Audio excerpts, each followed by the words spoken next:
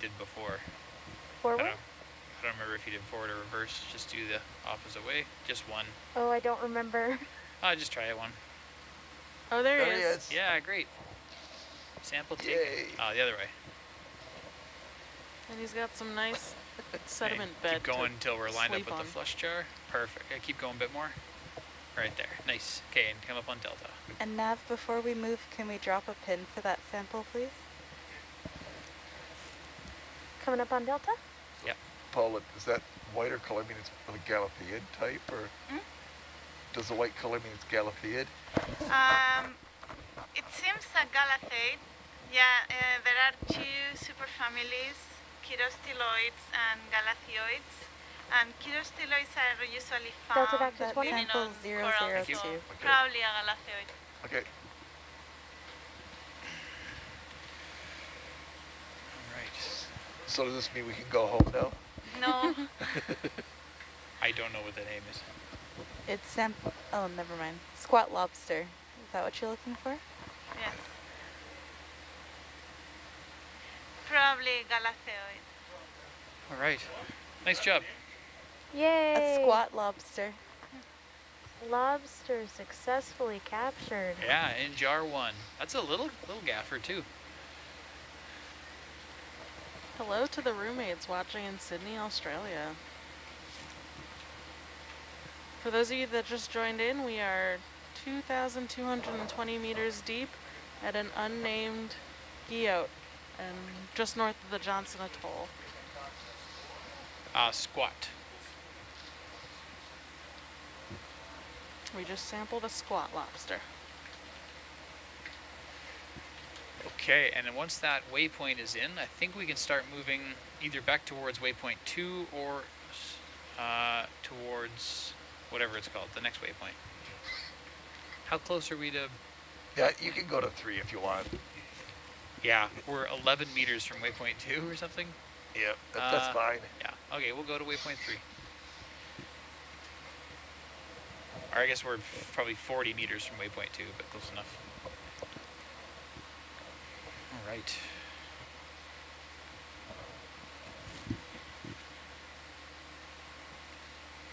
Yeah, as you can see when sampling happens, there's a lot going on at once because just because the ship stops doesn't mean Atalanta's going to stop. So there's a lot of action all at one go.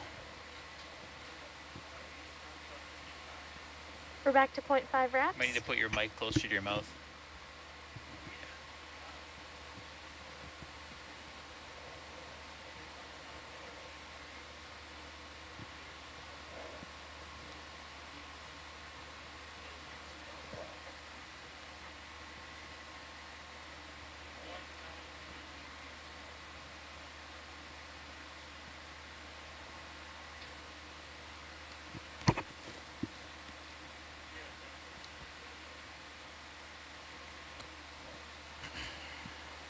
Back up to 20 delta. Thank you. Oh, got a fish here. Another one. All right. We can have a little fish look if this fish will cooperate. Feel free to zoom at your leisure, Dave. Oh, come on back now.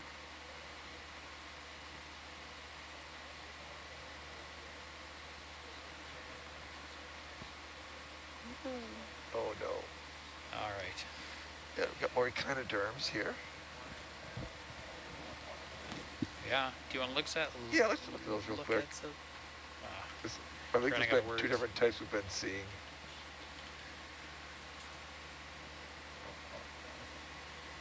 So, Paula, just a refresher, what are you going to do with that squat lobster? What are you looking for? Can you zoom in, please? I'm a taxonomist, so I'm describing, delimiting, and naming new species. For squat lobster, there is an estimate of the 70% of the species that are still waiting to be described. So this area is unexplored, so probably most of the things we are going to find are new species. Thank you. All right.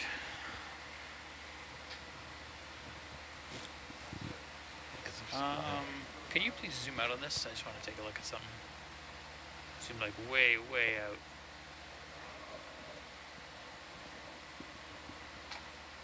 Just want to see the next, like, yeah, okay. Okay. I'm going to do a drastic maneuver here. I'm going to turn all the way around and we'll preemptively take a wrap out. Okay. So if we keep turning left, the 6-8 will get a negative big old wrap in it. So I'm going to head that off of the pass by doing a full turn to starboard, and you can follow me around. Okay, I'll follow you around. Whee! If you get motion sickness, now is the time to look away.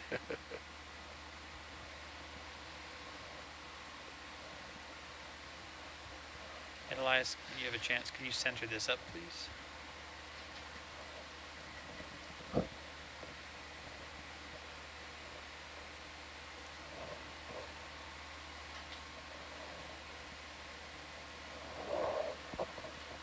You can come up on your delta a little bit. Another one. Don't worry too much, because I'll be going back down again. Another fish. We're up to like 17-ish on Yeah, the delta. that's all right. Ooh, kabump.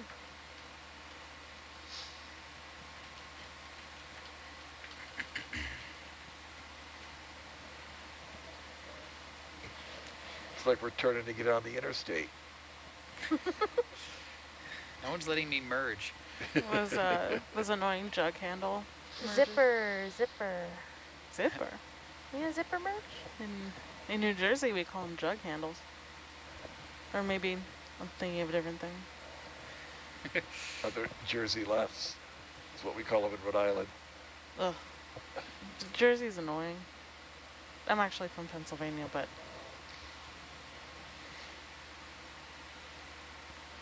gotta go to Jersey to go to the beach. Is Jersey the same as New Jersey? Yes. But not the same as New Guernsey? No. Is the beach the same as the shore? Yes. Well, It no. sure is. It depends. The Jersey Shore? No.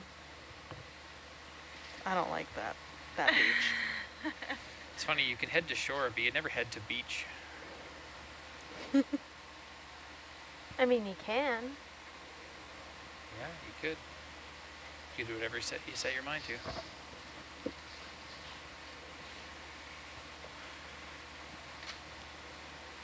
All right. Wrap removed. We're almost back to half wrap. Yeah.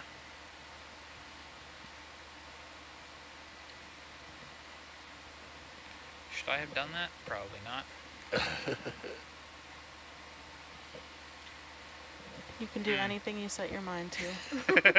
Oh, got me. I like that less than how it was. Well, we're still waiting on the ship. There's still no science in this immediate area. I say, not knowing anything about anything. I'm going to do another thing. Are we going back? You're going to stay where you were, and I'm going to do a little small one. Alright, I'm just gonna stop spinning around. Yeah, you And dizzy watch yet? you do. You pulling a Yui over there?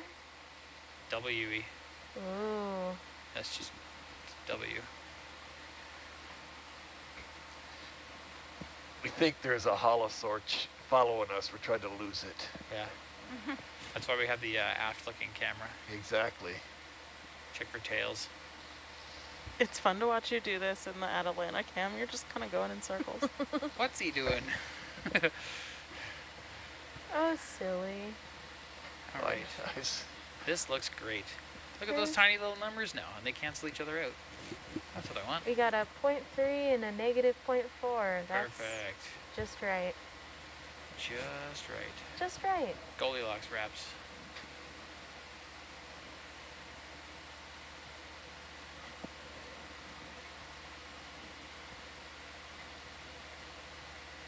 I'm going to pull you just a little bit. Okay. Actually, we haven't Another done that shrimp. much yet. Shrimp. When I get to the Pull end of me my by the leash there, hay. your heading will get pulled off. Do I push it back on or? No, it just is fighting. Okay. It'll fight its way back as the ship moves or as I back up. But that's the other end of not too slack, that's too tight. End of your leash, we call it.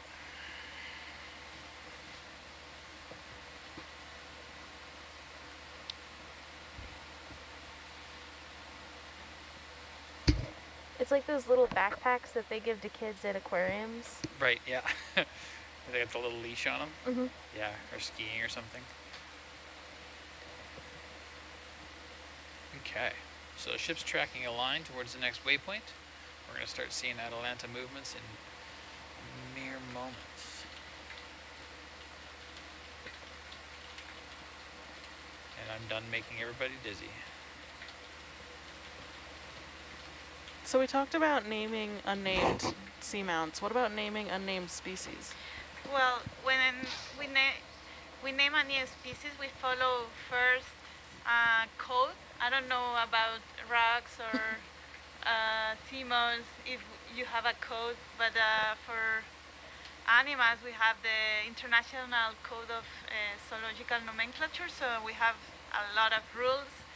But we basically find, well, in the past we used to select like some kind of morphological traits, and for instance Spinosus from spines or something like that. Also you can use topographic or any other geographic characteristic for the name. And you can also name a species after another researcher or after your boyfriend. And yes. And would that be scientific names or would it be the common names? It would be a scientific name, but you should Latinize or use Linnaean term. Yeah. So are you hoping to be able to name a squat lobster someday? Yeah, I have named 100 new species of squat You lobster. named? Yeah. Wow. I named Claps to you. 65 new species during my PhD. Wow. And yeah. Very cool. That's impressive. So Yeah. for an ex-boyfriend, would it be a slug or something like that? Well, there was a zoo that Yeah. for Valentine's Day they had you name cockroaches after. You paid like $5 or something. And a glass sponge or? Looks like. Is there like a Definitely dead the one next to sponge. it? It is, yeah. You can see in the cinema cam. Gorgeous yeah. view in the cinema Oh, cam. that's a great shot. That's wild, isn't it? Almost looks like a macro lens or something. Is there two there? Or is it like a Looks like a dead one and a an dead alive one and a one, live one? I Yeah. think. That's an amazing there's another shot. Can I get a zoom out on this, please? So we can see Atalanta. Coral there. We should keep this cinema cam.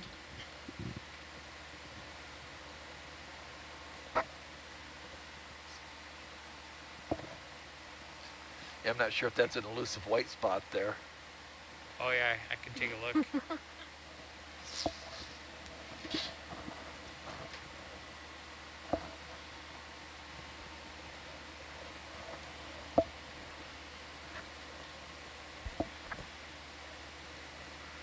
Sometimes I get excited, think I see something on the Atalanta cam, and it's just the tether. It can get pretty exciting. Woo! What is that long, thin thing? Maybe a shelf. Maybe Special shelf. what is that? The special area shelf on a shelf in a special area where all the rocks are stored. Lots of echinoderms. 3. And another acorn worm. That, Yeah. that one's a small acorn worm.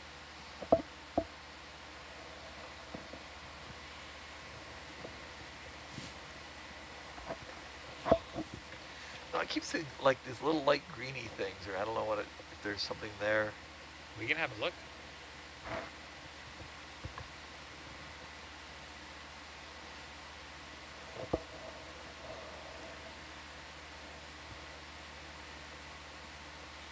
Okay, go ahead and zoom there, please. Is it just nothing? It looks like just flipped over Yeah, it's- rocky bits. Oh, yeah, I'm little sorry, I got schmutz. at the end of my leash there. So that's what you mean by squishy rocks? Come wide, please. That's a squishy rock. And you can tell they're squishy even through a just, camera? Just by the color. Oh. So Oh, another one? there are like some corals there.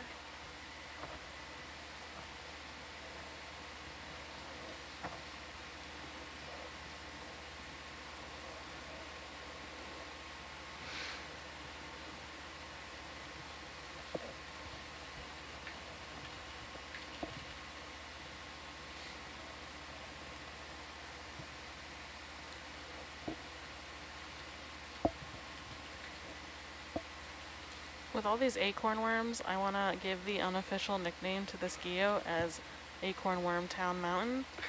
Acorn Worm Town Mountain. Yes. I love it. Call it Acorn Worm Valley. But it's a town, and they all live here. Happily. Have you ever heard Acorn of Worm a Town town? is actually the name of my deep sea country folk band.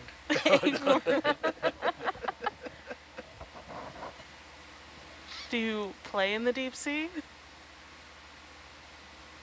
I hope not. That sounds unpleasant. He's just the country folk. I think the acorn worms would like it.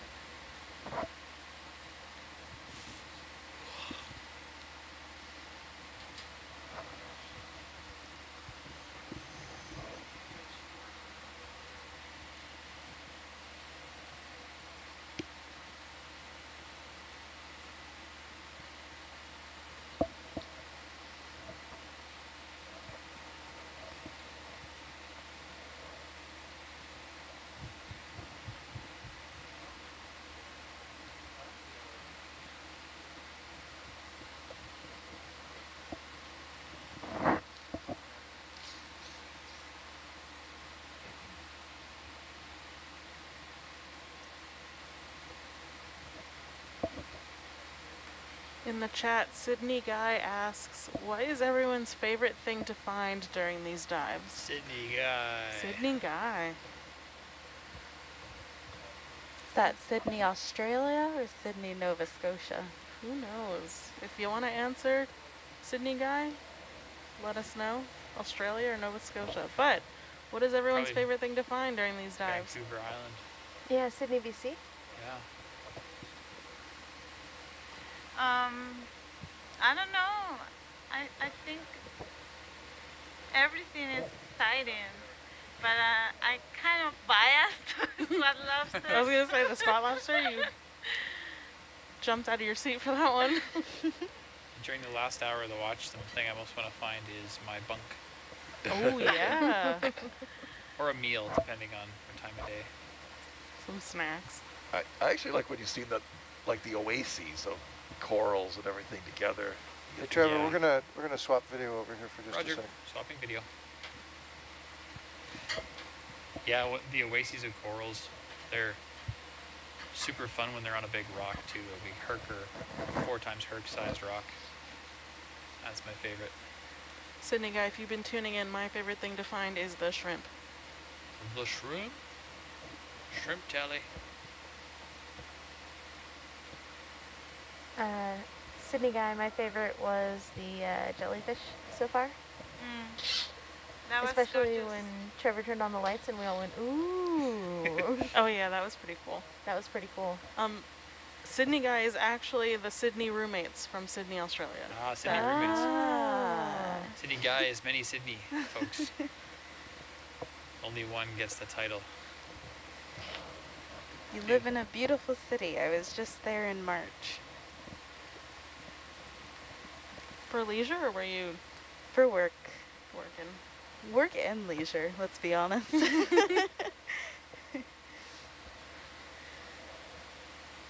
But my favorite thing to find on these dives are hydrothermal vents. This Yeah. dive, I'll go with the tunicate, but in general, I'll be biased and say hydrothermal vent. Amazing the number of sea urchins here. Yeah, and they seem to be in a triangle. That's for the ritual. Get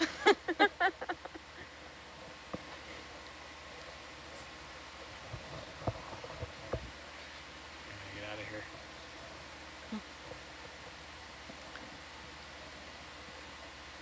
It always makes me think of like a ski slope or a side of a mountain covered in snow.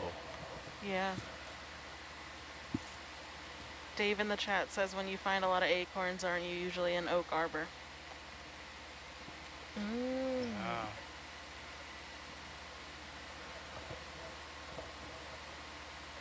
Who's P-ville Dave?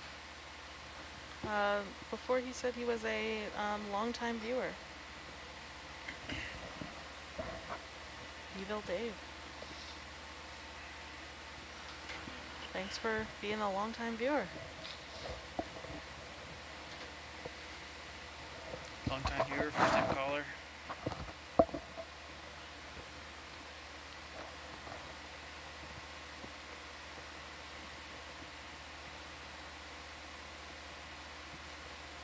For those of you who have been on dives before, what's your favorite thing you've ever seen? Are we limited to just this ship?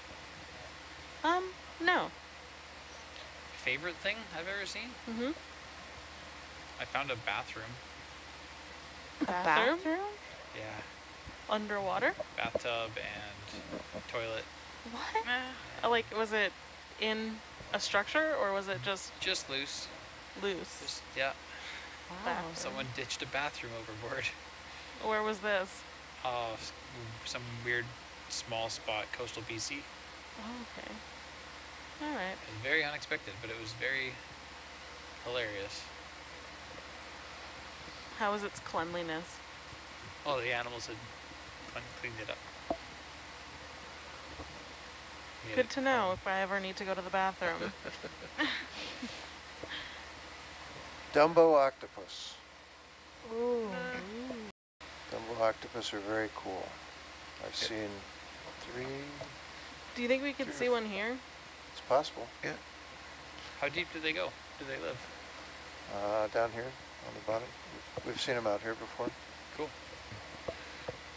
I remember on NA-110 on Jarvis Island, there was this bank of incredibly blue coral that ended up being a new species. It was just, there's pictures of it online. Oh, I It's was just there for that. gorgeous.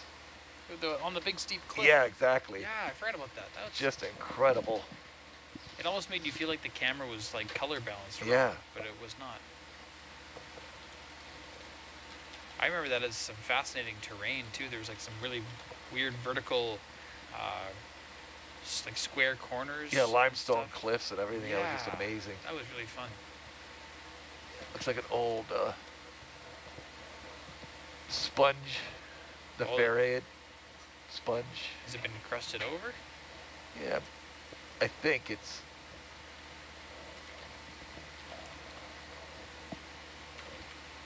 Let's have a zoom in, please, video. Or is it just a rock? Ah, it's just a rock. We can keep zooming in on the rock. Give the rock some love.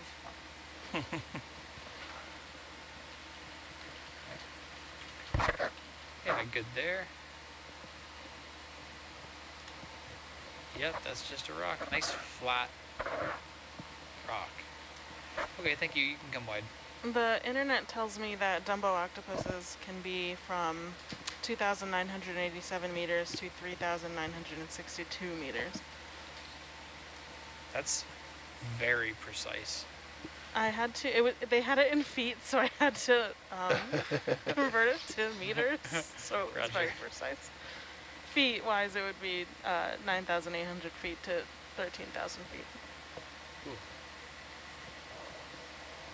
So that pulls the biological accuracy of Finding Nemo into serious question, because they had one of those on a reef. Did they? Yeah, the friend that was like, you made me ink. Remember that? She was a Dumbo octopus? Yeah. I thought she was just an octopus. No, she was a Dumbo. Oh. Can Dumbos ink? I don't know. One way to find out. It doesn't have an ink sac. Oh. So maybe she wasn't a Dumbo. I don't remember. Did we She do was. gauge checks at the top of the last hour? Her I name? don't Oh, think she's we a did. flapjack octopus. 22 was the Alright, last time we did a gauge 23, check. 30. That's fine. Okay. Flapjack Gauge pancakes. check.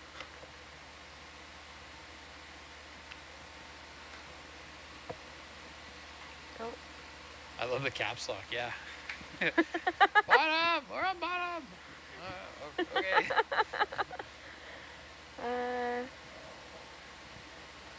Can we do a cam switch to Yeah, go bubble? for it. All good.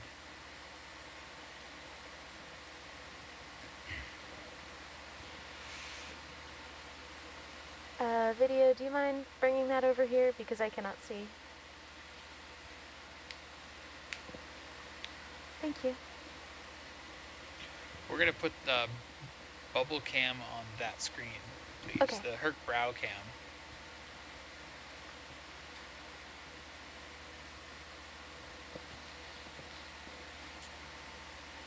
You can probably just fire dive salvo even. 90% chance that works. There you go. Thank you. Thank you.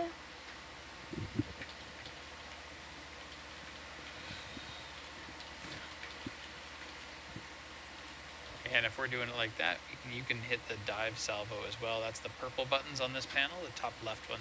It says dive. That should put Cool. that video in this configuration. Thank you. Depends how much you want to annoy Panos. Someone in the chat said if a Dumbo octopus only lives in an environment where there's no light, why would they need an ink sac?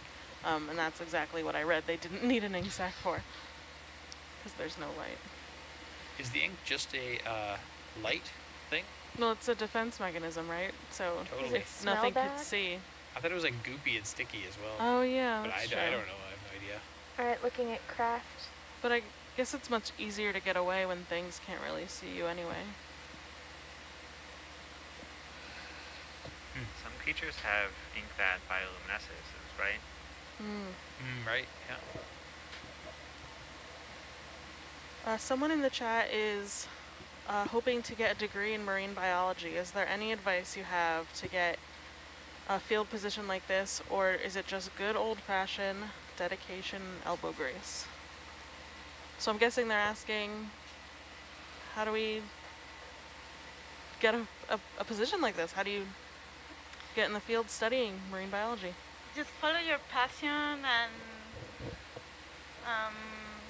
yeah, don't lose enthusiasm and follow your instinct.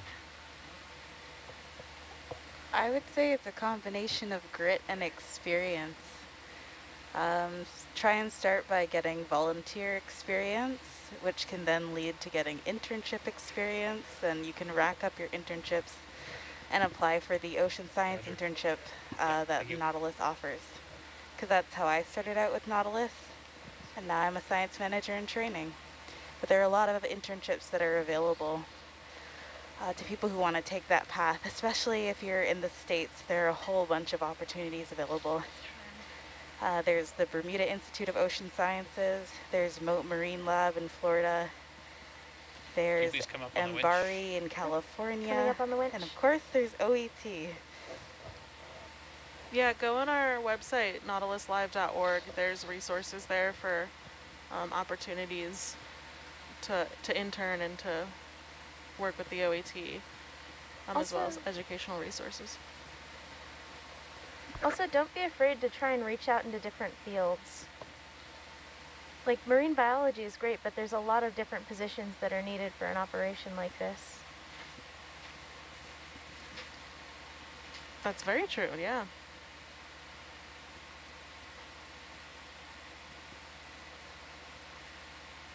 I mean, we got the ROV pilots, we got the navigator, scientist. I'm a science communication fellow, so communication.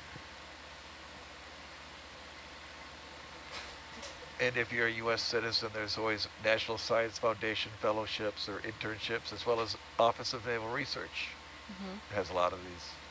Hey, back row, just so you know, we're going to be off operations for a little bit. The ship's doing some stuff with their DP. Once they're finished, they'll let us know and we can resume normal operations. Okay. Copy that. Thanks, Trevor. Hey, ROV, when you get a moment, could you actually power cycle the full Triclops system? Triclops power secure. This is mostly just to see what happens when we do that and make sure it comes back up again. Sounds good. I'll leave it for 30 seconds, then turn it back on. Wonderful. Hey, video, I might... Ooh. Uh-oh. Oh, no. The infinite spiral. Yeah. Can you come up on Delta, please? Yep, coming up on Delta.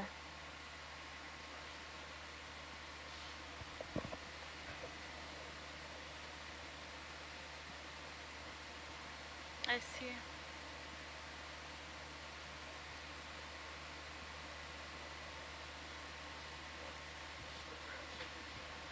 Video, can I turn on some Atalanta lights so I can see the comp? You can do whatever you'd like. Oh, I can do whatever. You can give them a heads up. Okay. Thank you. Looks like they have jet pump back now. What about Great. this one? Thank you. Ooh, what about that one?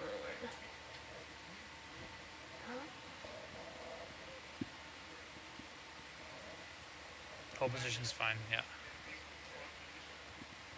Just gonna turn them And once all they've held on. position, we'll stabilize, then we'll do another tracker line. I can't.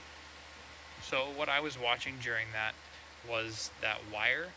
If they're going backwards too fast, then that wire can actually rub against the transom, and that's a risk to losing Okay, the video, vehicles. turning the lights back off. So if they That's fine, thank you. really have a long time of trouble, then I'll ask them to change their heading so that that they pull away from the wire instead of down towards it. Yeah, no problem. Okay, I'm going to stop coming off bottom now, and I will do auto depth. Stay here until they're held position. Finish swinging in, and then we'll resume regularly scheduled programming.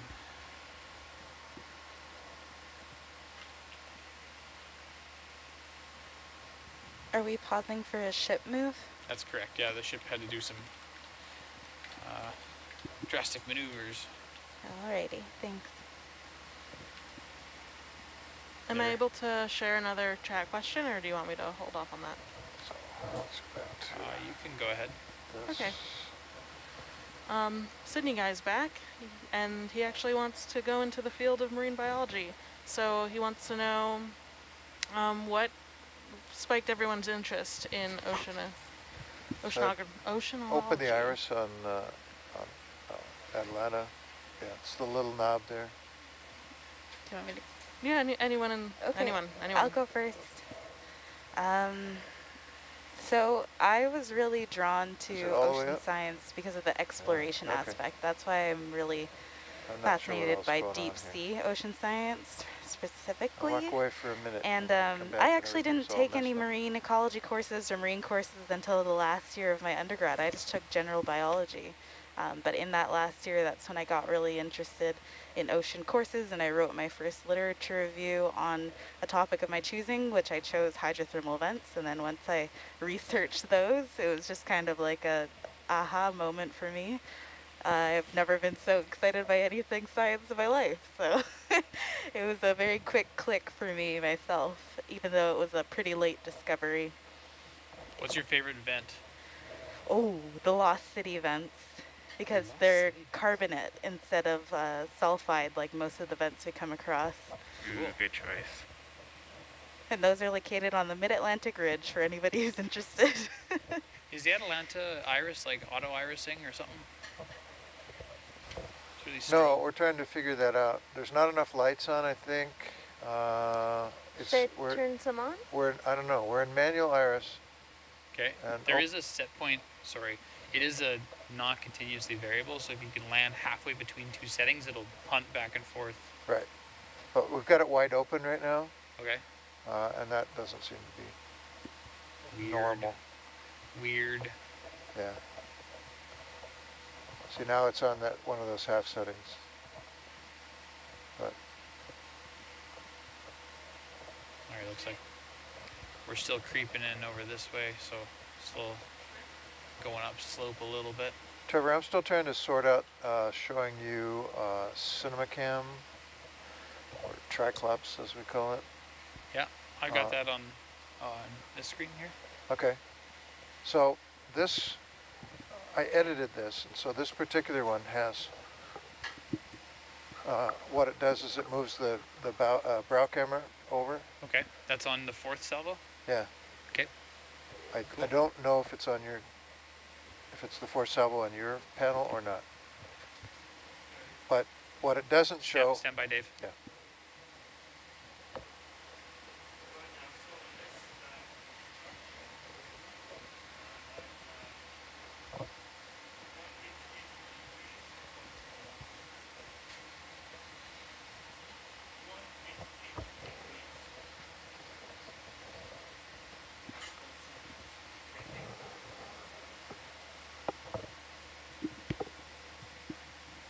Okay, sorry, what was that, Dave?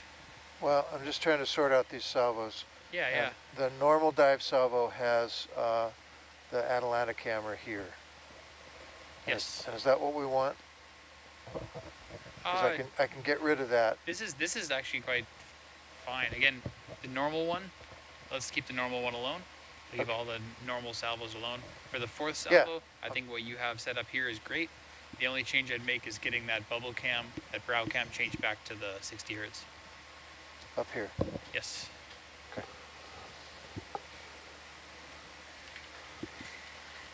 Thank you.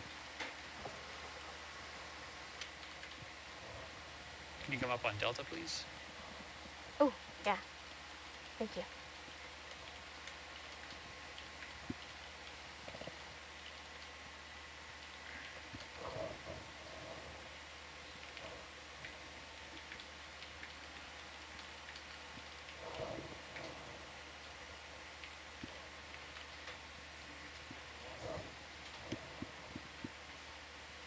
Yeah, totally. Especially when you do a hard 90-degree off to the west.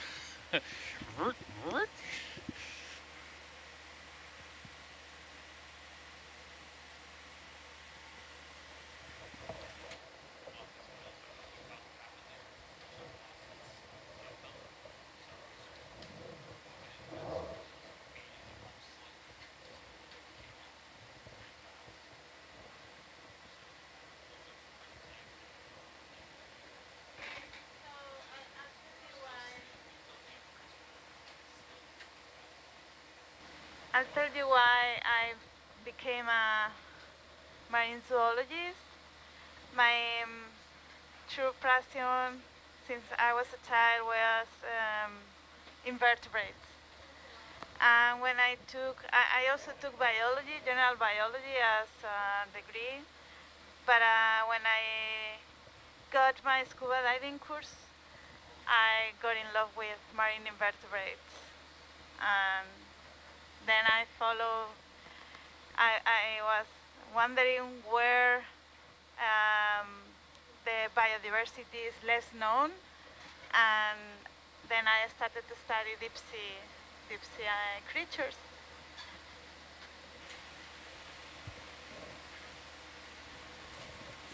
A lot of passion here.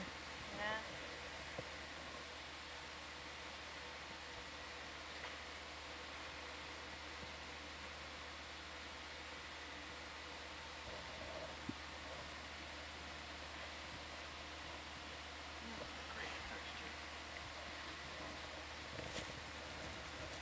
They are different, the rocks here in this side, right? No, they're pretty much the same that we've seen before, just it has the botryoidal texture more. See all the bumps on it? That's from the manganese. But there were some rocks a little while ago that were much darker and not covered as much sediment that looked a little different. But I didn't see any rock that we could have sampled. Why is manganese the thing that sticks to these rocks instead of any other elements and minerals and metals that are dissolved in the water? I mean, there's two different ways I think that these things happen. One is just a precipitating on top of the rock. And it's almost like an electroplating that somehow a negative charged starts first. Okay, video zoom please. And then a positive minerals get on, then negative, so it kind of keeps plating itself. But then there's also a diagenetic effect that maybe they think that the pore water is coming up from underneath create the manganese coating. And they're not sure if microbes are assisting or the whole process as well. It's a really poorly known process. Okay. And then the ones on the sides of the mountains are, you know, seamounts are a little different than what you see in the seafloor. For the large nodules. Interesting. Botryoidal? Is that the word?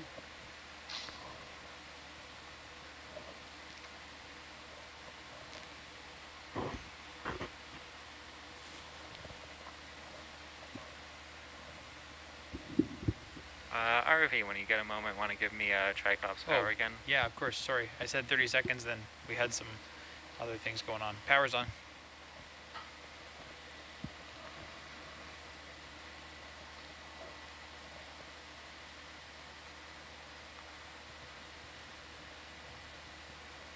And looks like it's talking again. Thank you muchly. That was weird. I don't know if you saw the same thing, Tim, when it started up there, that it was all wavy. Yeah, it gets wobbly sometimes. That was I think wild. that's just the live video stream from it, but... Yeah, it could be. Neat looking, though. Alright, I want to get in the right Are we spot. back in action now? We are 85% back in action. Okay.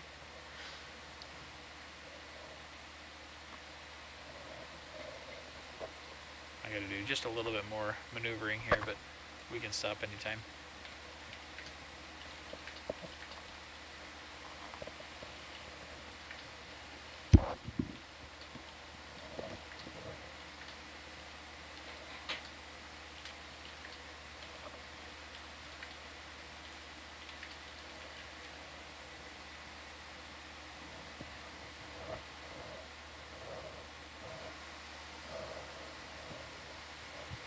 Trevor, can we try switching between the dive salvo and the fourth button dive salvo? There's dive. There's fourth. Looks like I got There's it all. dive. There's fourth. Looks good. Yeah. Okay. Thank you. Good. Wonderful. That'll make it easier Yes. on all of us. Absolutely. Appreciate that. You betcha.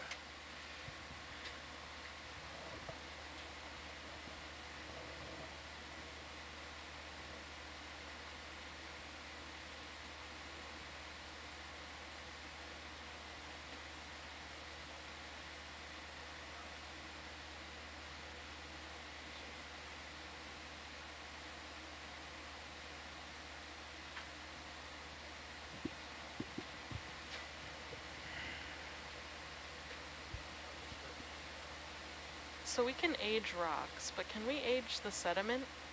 Like, is there a way to tell how long the sediment's been kind of sitting there?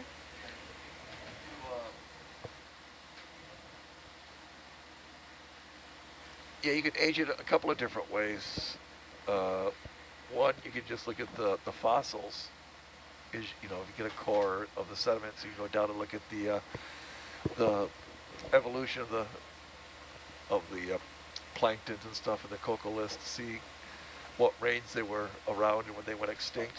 So that's some sort of a biostratigraphy. And you can also use magnetics as well. So if it's more iron-rich sediments, because the Earth's polarity changes, that the polarity in the sediments of the iron pieces is going to alternate. And so you can actually map that to a really well-known polarity timescale. And then, depending on the age, you can actually do radiocarbon dating for some of these things, or if there's other particles. I think it's just mainly, radiocarbon is the way to do it, but there may be some other, radioactive parent-daughter relationships that you could possibly use for different age ranges as well. And that would have nothing to do with the age of the rocks underneath it, though. Other than the sediments would be younger. Yeah.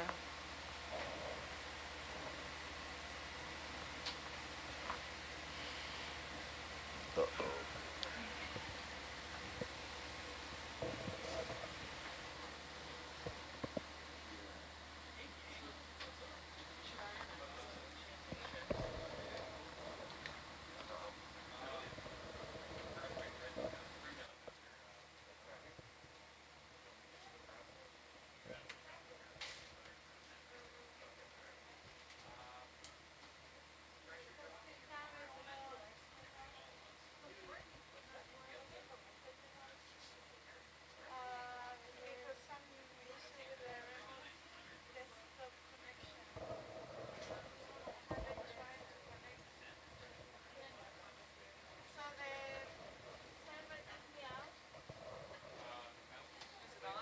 So for those of you tuning in at home, we are about to change watches, so just bear with us for a moment.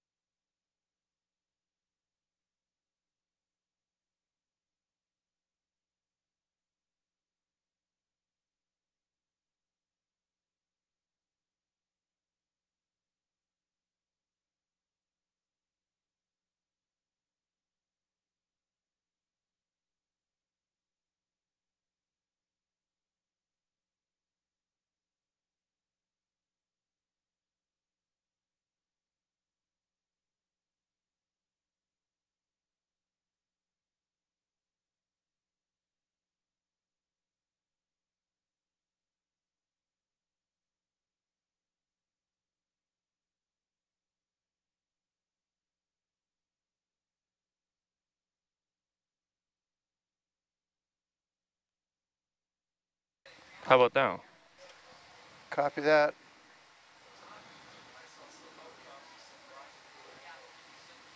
All right. Which way are we heading? I should have asked Trevor that. Due south, okay. Mostly south, 190. All right, let's go back to bottom.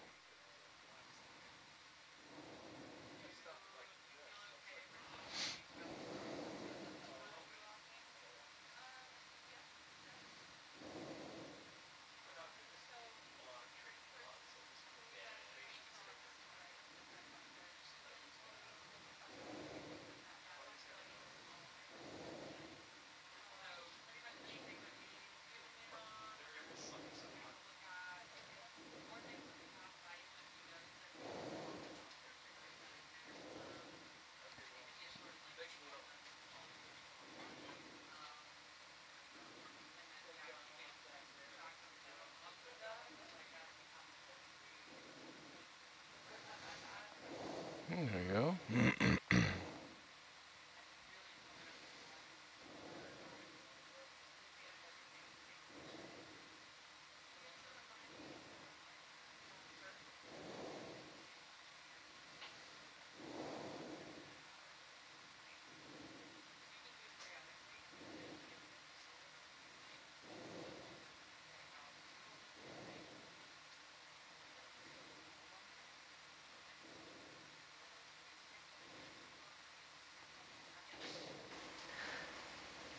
Hi, everybody. Hello, hello. Folks settling in.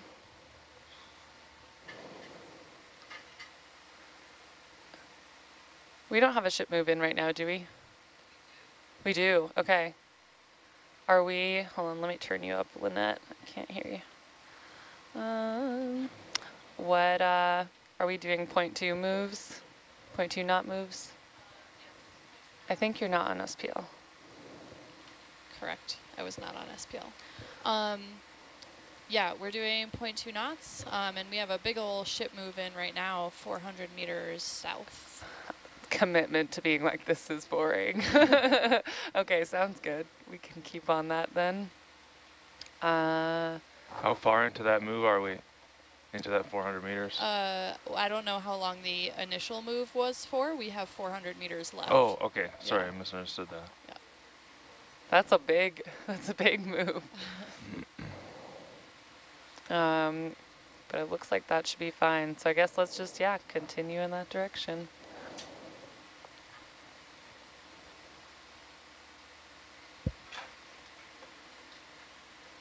Maybe start with 0.2, and if it's... Are we going, let's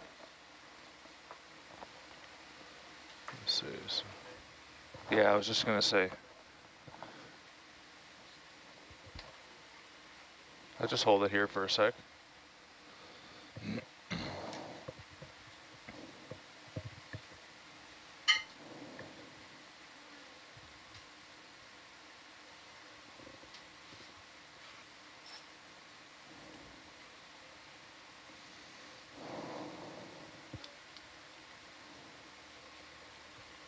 If that feels better.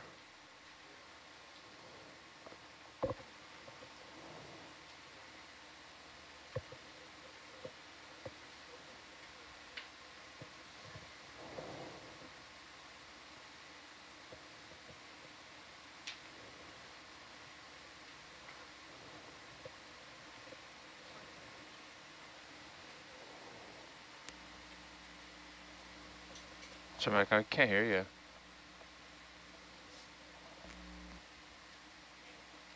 Better, yeah. I feel like we're going across the slope, yeah.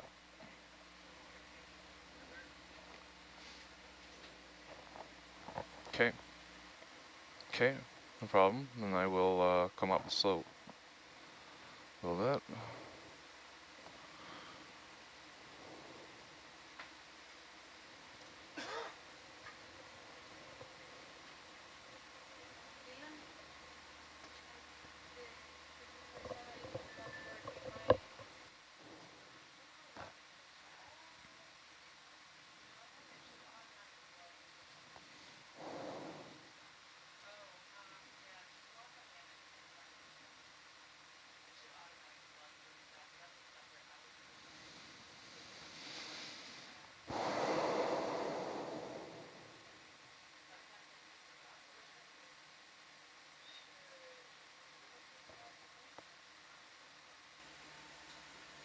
James, whenever you get everything settled, just let me know. I'll get started. Sure.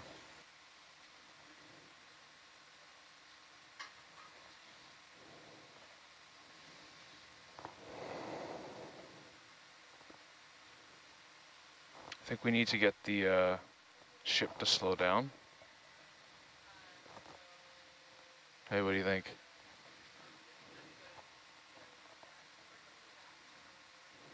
Yeah, I'm trying to get back, just go a little bit faster to catch up to the ship.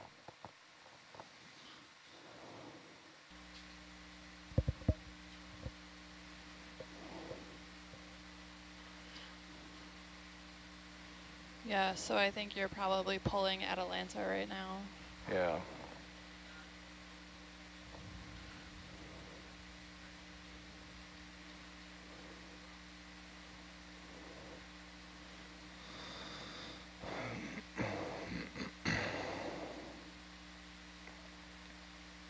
Try to swing it back around.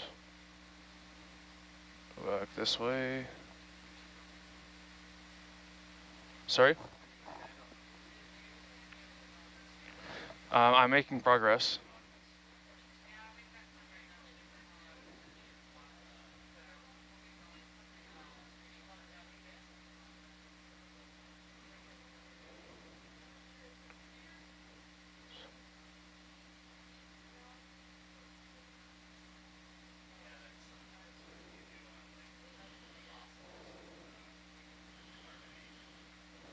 It's better. We're starting to...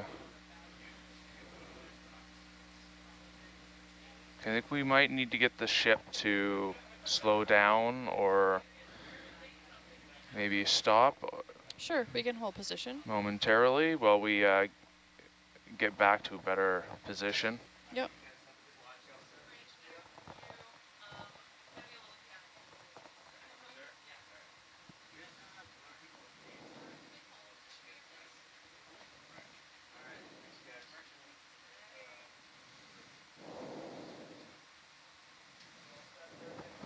Sorry, Mike.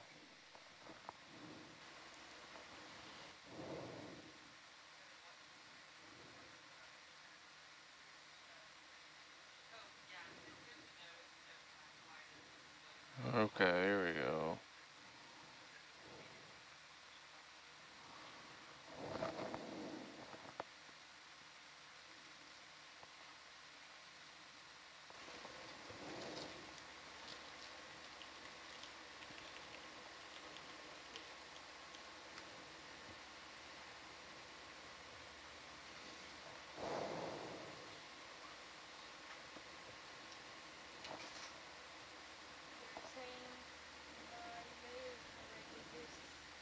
Yep, this is me learning. This is me learning.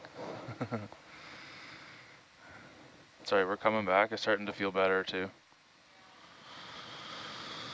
All right.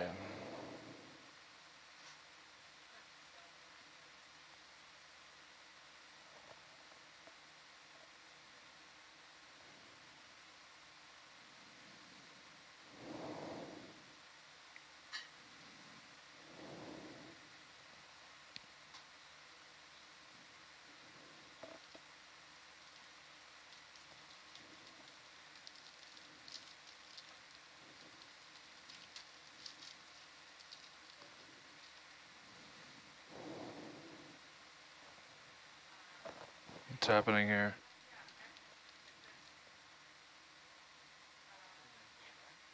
Oh, I'm learning. There we go.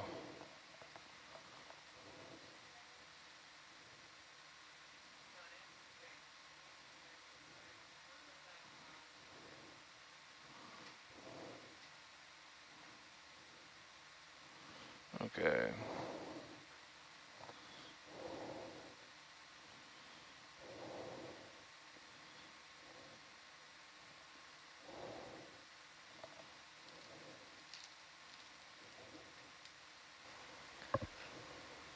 Sea cucumber.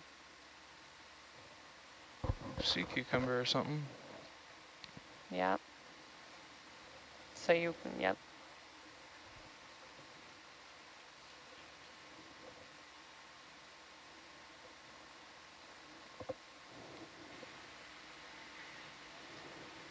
I'm pulling you around a little bit.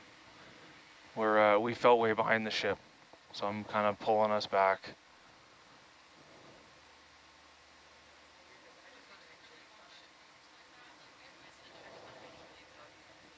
Okay. All right.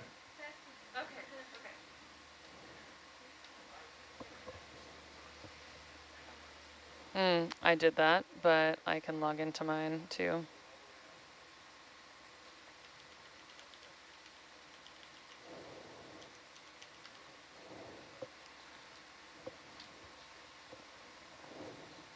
So yeah, so I just took a close-up one too. Like as we zoom, just I try and get whatever the closest is, so we end up make sure that. Sorry, what was your name? We should go around and do introductions whenever you're ready, James, up there. Yeah, sure, let's do it. All right, sounds good. Thank you for joining us. This is the 12 to 4 watch, and we are about 75 miles north of Johnston Atoll on an unnamed guyot.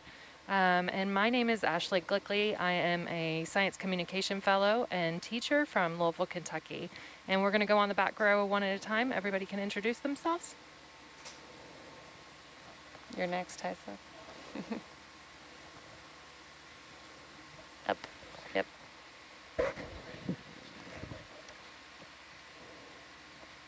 Yes, I think we can do that.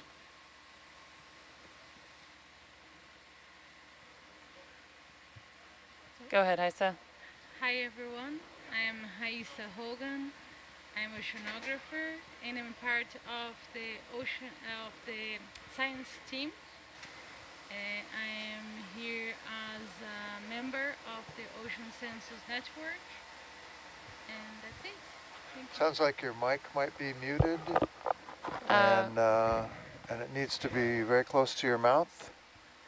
We didn't hear much of anything that you said. Okay, and now? She's got pretty close. Okay. Can you hear now? Go ahead and introduce yourself again, please. Okay, so hi everyone. My name is Haisa Hogan. I am part of the science team. I'm an oceanographer, and my interest in deep sea corals.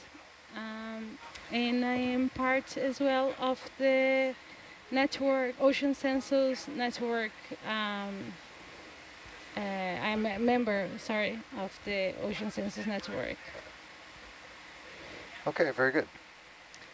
My name is Leela. I am science manager on this cruise and will be watch leading, changing with Dwight, sharing with Dwight the watch lead position on this watch. Good morning. My name is Jane Carrick. I'm a PhD student from the University of Rhode Island. I am here working as a data logger for this shift, chiming in on science as well. I also study deep sea coral, mainly scleractinians, but very interested to learn all more things about Pacific deep sea corals, gorgonians, sponges, all the bio. Looking forward to it. Awesome, thank you. Lynette, are you ready? Yeah, I'm ready. Hey everybody, I'm Lynette. I am the navigator.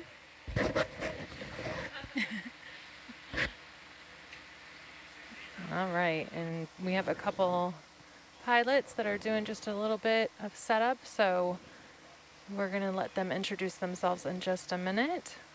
So we just came off of a wonderful watch, a lot of exciting things happening at the seafloor here. We've seen some sponges, and we're able to take a sample of a squat lobster, and there's a lot of really exciting things going on here. Yeah, and they're asking us to wave when we introduce ourselves, so we'll do the best we can on that. We're going to go ahead and get started here. There's a good question in the chat. How can you get a good sample for radiocarbon dating if the old and new carbon is constantly cycled throughout the ocean? So one of the answers to that question is the rocks that we are sampling are not going to be carbon dated. There is a different process that we use. Leela, do you know any more about the dating process for the rocks? I do not actually know how they're processing these rocks back at URI. Sorry, I wish I had a better answer for that. We have a well-represented bio watch, but we need our geo friends to chime in. Yeah. I am guessing not radiocarbon because that's pretty short half-life, and the rocks that we're looking at are between 50 and 90 million years old. So we're going to use, they are using something with a longer half-life to calculate that. Probably argon, I believe, is the process. Thanks, Dwight. That was our resident 12 to 4 watch geologist. Thank you, Dwight. And in our previous watch, we also had a shrimp count going. Did anybody get the final count before we came up? I think it was 11. We've seen 11 shrimp tonight. So we're going to keep it going, see how many more we can get. We also forgot someone in the front row who can't introduce themselves, video seat. Sorry about that, video seat. Hello. You're right behind my monitor. No Go ahead. worries. Hello, my name is Panos, and I'm the video engineer for this shift. My name's Dave Robertson. I'm the lead video engineer for this cruise, training Panos and hanging out. Just finished my watch, work part of Panos's watch. Then I'll be back to work part of the next watch. And if you see me, I'm sleepy, and if you don't see me, I'm asleep. That's exactly what I was going to ask you, Dave. When do you sleep? We'll get these guys up to speed pretty quickly, and then I'll get some sleep. So. Well, the stars are looking pretty beautiful out there. James, whenever you have a moment, would you mind zooming on that coral in front of us? Or, I guess, coordinating with Panos on zooming? Don't zoom until he tells you. Hey, you guys go right ahead. Here, I'll try to center it in the camera.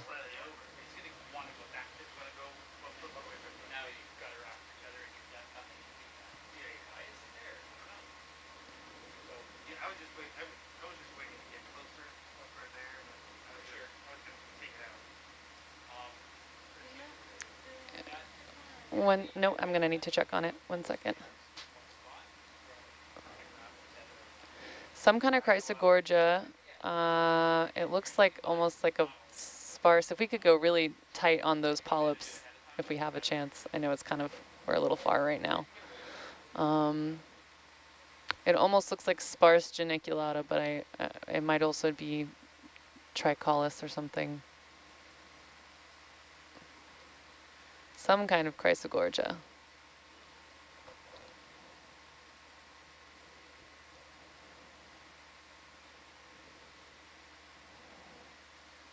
Yeah, for sure.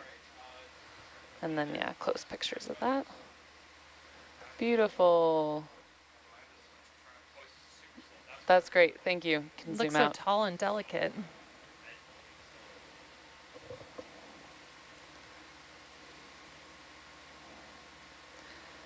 And James, whenever you have a moment, would you mind please cycling the still camera? Just turning it off and on because it's doing some weird stuff back here. Sure.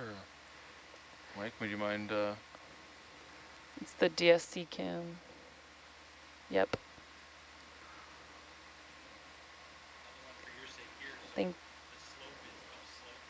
Thank you. Yes. Okay. Oh, that was my wrong. Right. Right. Right.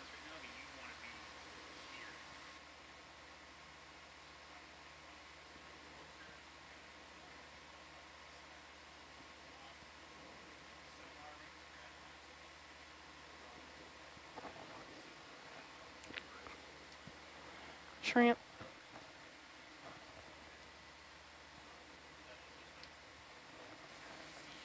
Was that another shrimp for the shrimp count? Yep, I got it going over here on the board. All right. Oh, nice. Yes, nice. We've got it up on Awesome. the whiteboard. Are we sure it's not the same shrimp?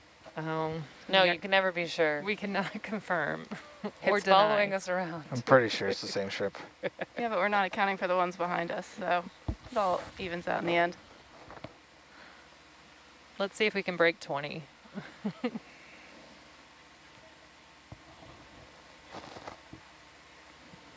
All right, so we have a question in the chat that says, what are you guys hoping to discover in this new area? So we know that we are looking for any type of species that we have not seen before. Jane, did you want to mention any specific species of coral that you're interested in? So I mainly study a species that's found in the Atlantic called Desmophyllum pertussum, but I'm always interested in finding any sort of scleractinian hard corals, especially reef-building corals, so the branching species like Analepsamia, Madrasis, yeah, Madrepora. So of course I'd love to see some hard corals, but I'm especially interested to see anything that has a high number of associates, since that really is what indicates the biodiversity of the area. Could those associates be part of our shrimp count too, you think? I suppose so. Haisa, what are you looking for specifically?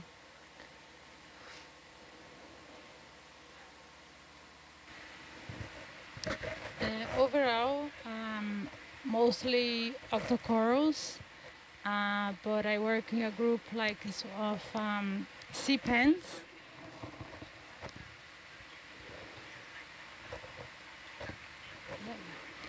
So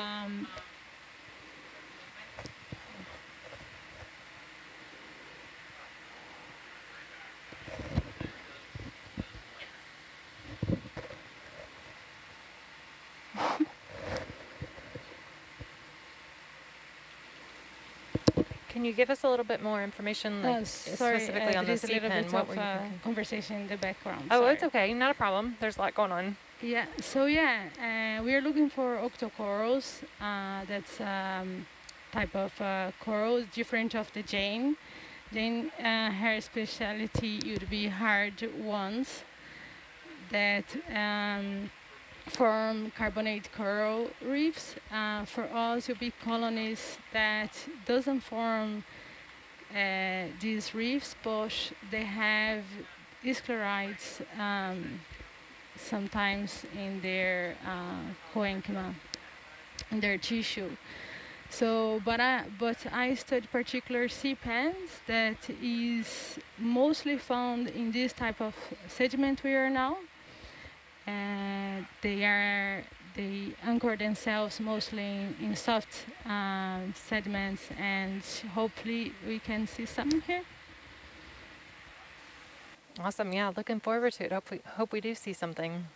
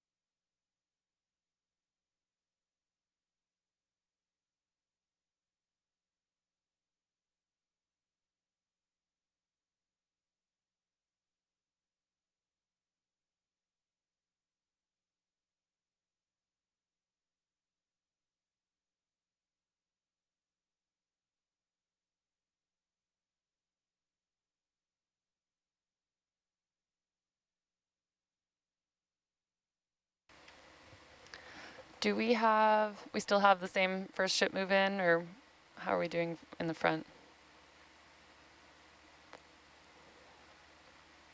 We paused that ship move and put in a shorter one, so we have 150 meters left. Okay. Heading south. Sounds good. Thank you. Yep.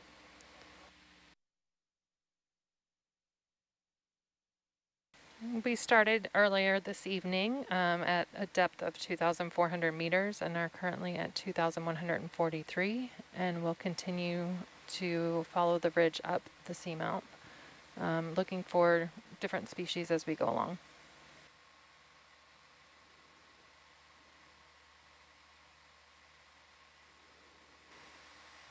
Just so you guys know, we're going slow because I got a little bit ahead of Atalanta, so we're letting it catch up.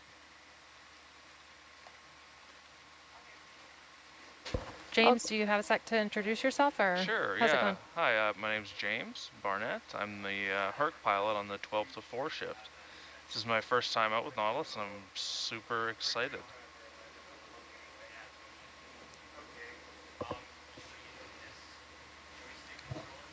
One day we'll hear from Michael. One day, he's busy. Is there anything to poke around in here? I don't know if we pan around, if there's anything interesting at all.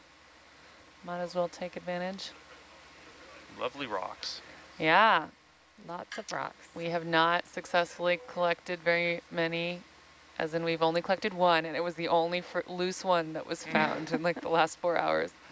It was not the ideal rock, but it was a loose rock, and that made it the ideal rock in that moment.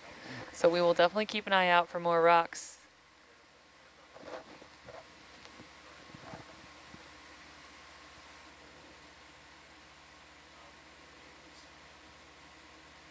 When we're looking at those rocks, is there characteristics that we're looking for ones that might move, you think, or? For ones that might move, it's super hard. Earlier, a lot of them were really deceptive, like, you know, that in the center of the screen right now, there's a small one that looks like you could totally pick it up. Yeah. No, that's just like a tiny little bit peeking out of the sediment. It's actually really part of that. You kind of can see on the left, there's like a sheet. It's all sort of cemented in the same sheet. And that's the kind of stuff what we saw all last watch. More going on down there that we aren't able to see. Yeah. Yeah. So it's really hard to say that, yeah, that there are things you can look for, but on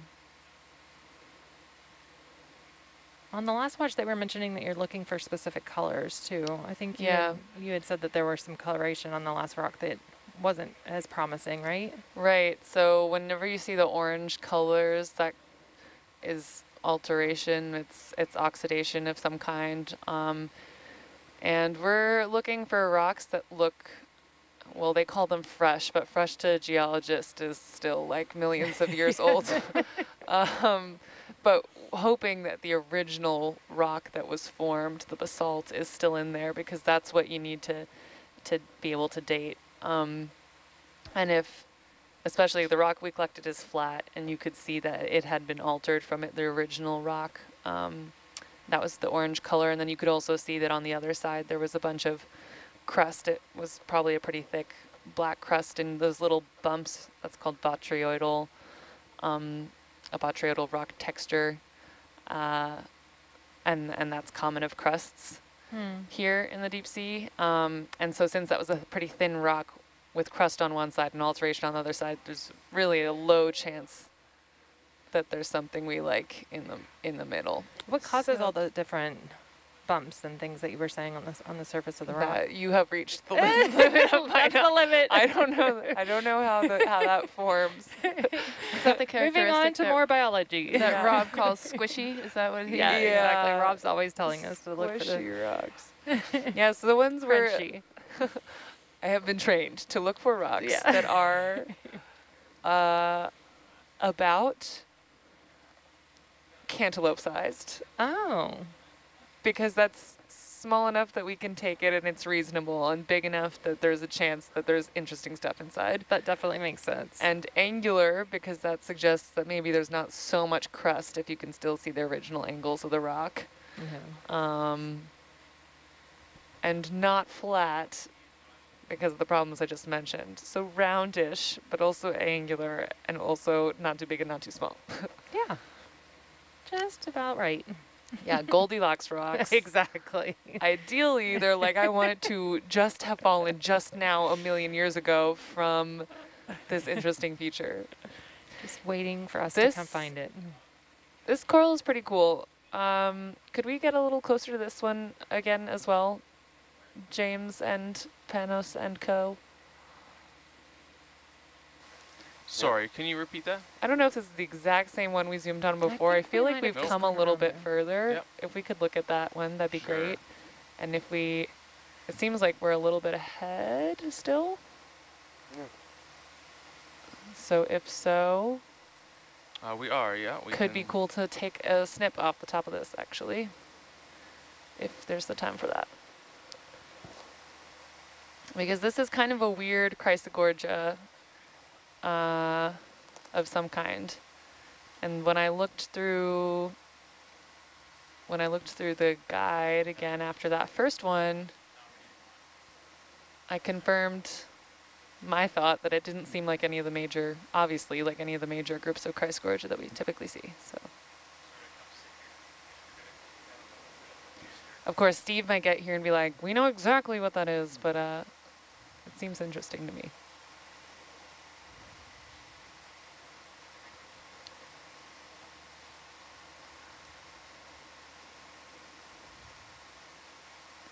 And if we could zoom just a little further whenever James is ready.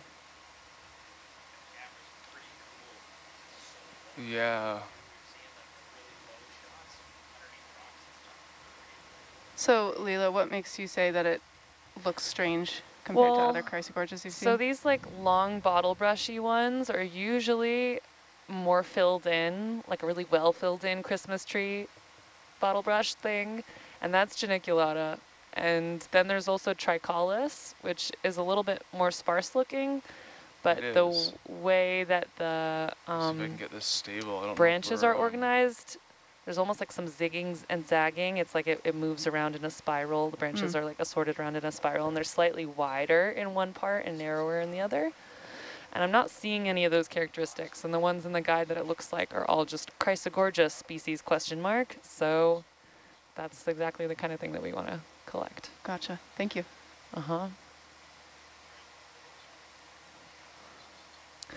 James, if you think we have the time, can we please try and take like a 10, 15-ish centimeter snip off the top of this? Yes, absolutely. I'm just going to set the ROV up a little bit closer. Okay. I will do the first one and I will show you. Okay, so you can see the last few, oh, she left this in as our placeholder.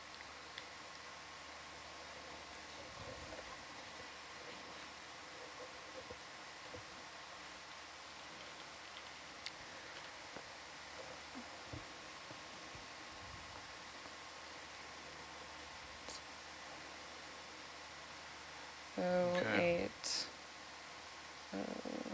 6, 23. Okay, the start time is now, UTC 10:30. It's going to be a grab, and it's going to be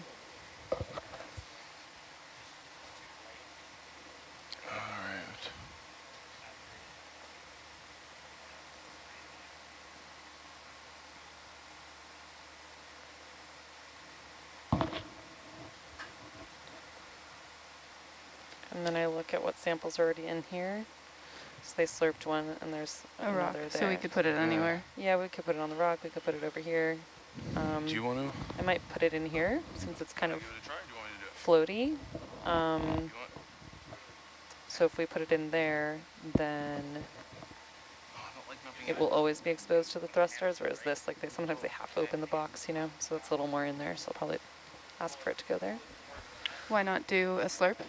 Just because that's for more difficult things you'd have to break it first. Like if we're taking just a snip, we'll have to cut it, and then you could feed that into the slurp.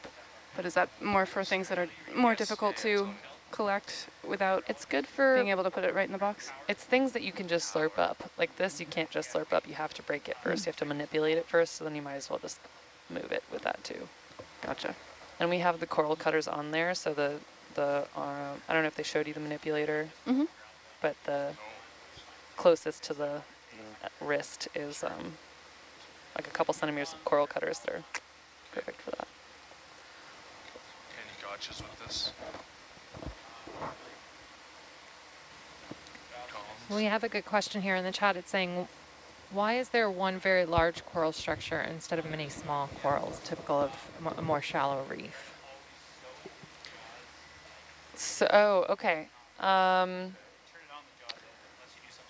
Well, they're just, it's a different kind of reef system. Or Jane, do you want to take this one? Yeah, so it sounded like there was a couple parts to that question. Something about, so the first part asked, why is there just single corals kind of sparsely distributed as opposed to many kind of clustered? Is that, yeah, definitely. Understanding that right? Like, why is that one specifically so much, it seems to be larger than maybe some of the corals that we would see in more shallow reefs. Or at least solitary. Yeah, so the way the coral community is shaped is going to be determined by, oh, hang on one sec. Yeah, you can put that on the starboard bio box. Yeah. Or if you're nervous about it, I mean, we can also put it in the forward if we don't have a lot of time to sort that out. Ooh, that's So we don't need the whole thing. So just off the top of it, like 10 or 15 centimeters. I can't really tell anymore how much is above the frame of the camera. Bio box, I think. okay. Hold on a sec here. Let's. I feel like that's the kind of thing that loves to get stuck in the slurp. Oh yeah, like we got quite a bit. So quite large. So higher than that. Okay, I'll tell you where I can. Oh yeah, you have the limit. There will be a limit here somewhere. Yeah.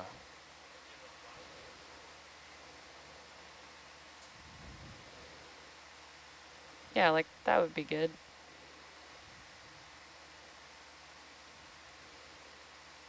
If I can grab it there. Yeah, that's perfect. Taking home a Christmas tree. Cutters on the right side. Okay.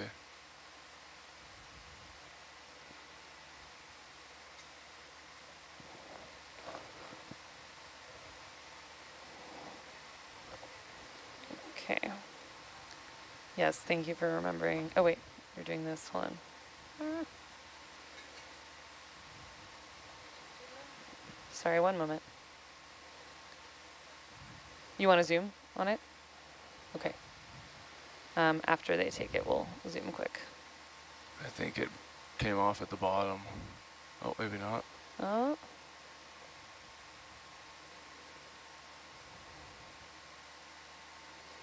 Yeah, usually that works. Are we quite in the cutters?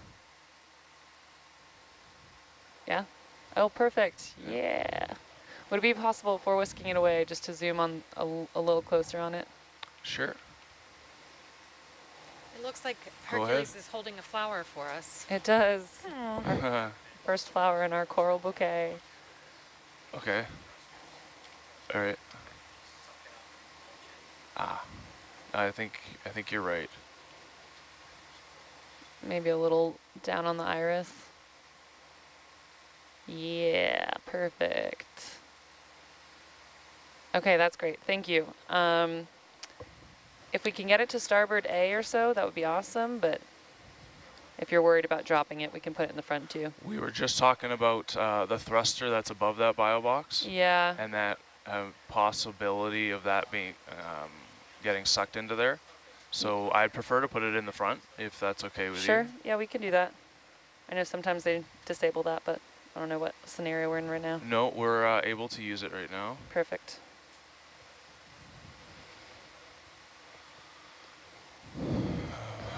So, for the sample logging, anything else I need to add for this?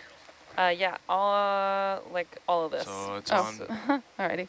And until we actually, it ended up being a little longer, so around 20 centimeters, and that's going to be, we can put it in lambda. Ah, and roger that. Like, I'll just bring it all the way back, and we'll be safe about it. Okay.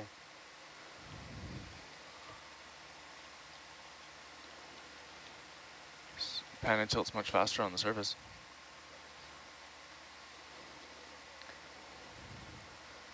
Time, end time, all that.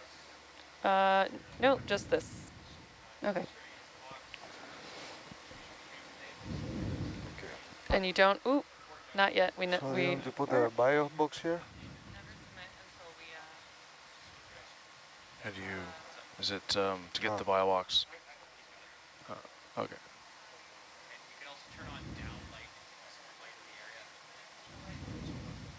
Okay. The lighting should be okay.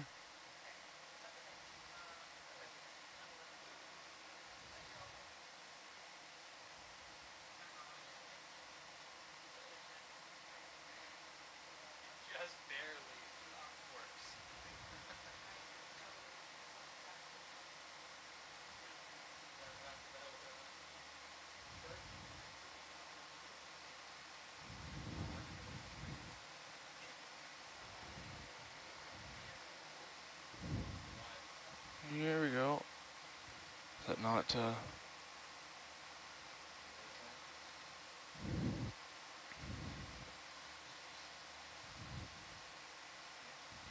Sorry?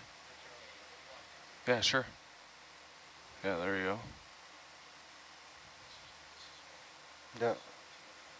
Yeah. Hold on. I was going to say... You're in half. Okay, press the halt button. And now press the halt button again. If you long press the halt button, it goes into a calibration mode. You don't want to do that. Ah. Quick press, like, you know. All right, where you have to use the rocker. Long press is, Okay. gonna bite you. There we go. Now it's doing what I expect it to do.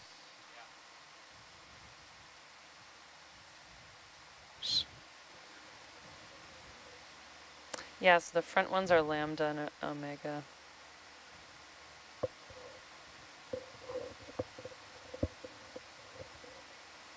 Oh, this actually is way bigger than I thought. It's like 30 centimeters. We got a decent bit of that. Uh-oh. Which one is it? I didn't realize there was a divider there. Oh, yeah. Oh, jeez. Aww. Oh, it's in there.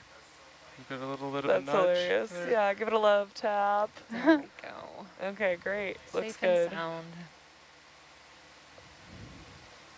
Nice work. Nice, James.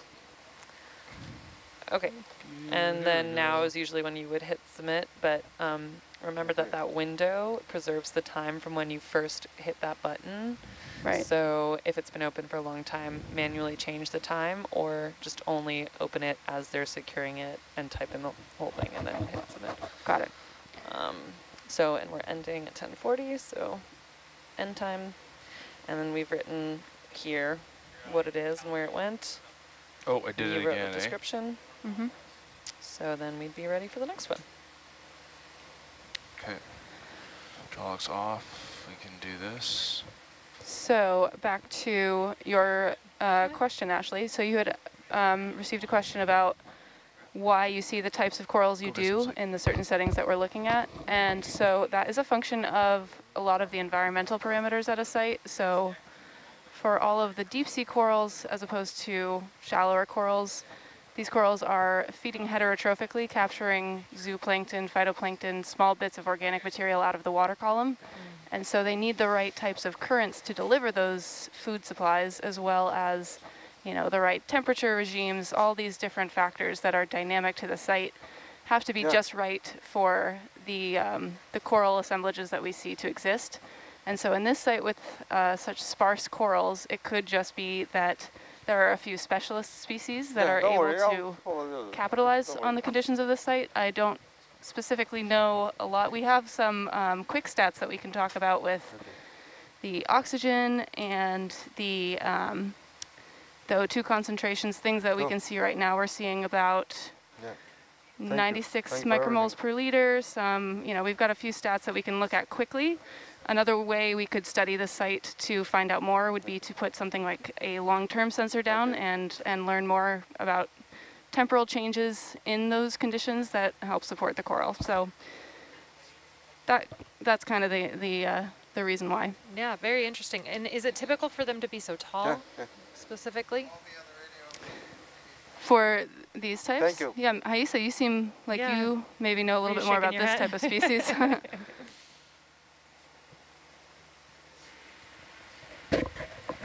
Yeah, in the deep sea you can find different sizes of colonies, and sometimes we call the difference between the shallow waters and the deep sea is like we used to call the deep sea gardens, coral gardens, and there you can find a mix of species.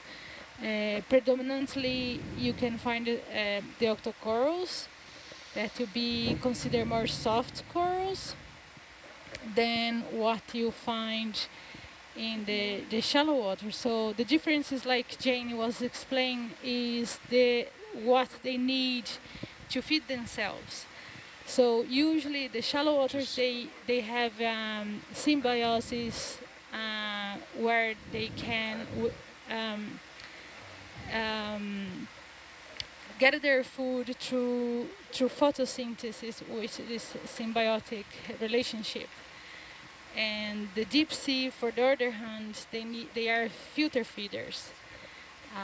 Then they have a different way to acquire their food. So usually the community you're going to find, even though can be similar groups, like for instance shallow waters, is more sclerotinian. That's the hard coral that we used to see in the TV or in some of the documentaries. And the deep sea now, with the advances like we have here with ROV and other technologies, that's making us able to see what is here. Before, we never thought we were going to find such a diversity. So, yeah, basically we can have colonies of all kinds of size in sites that will be more than 2 meters tall.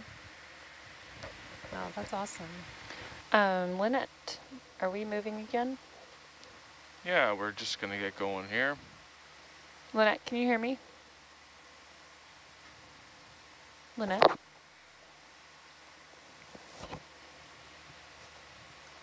Am I talking? Okay. No. Lynette, are we moving right now? We are not moving right now. Okay, whenever James is ready then. Yep.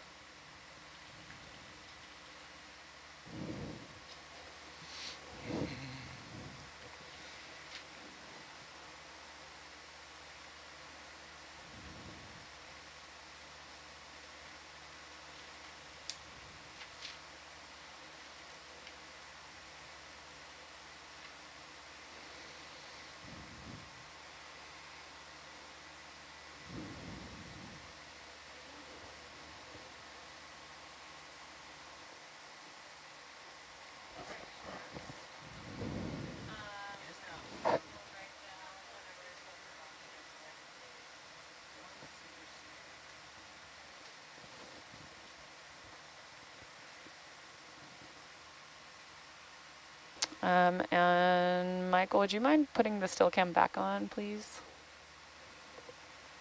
I know I ask so much of you. Mm-hmm. Thank you.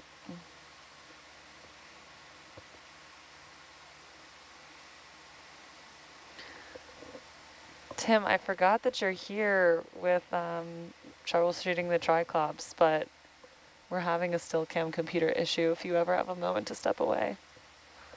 Roger.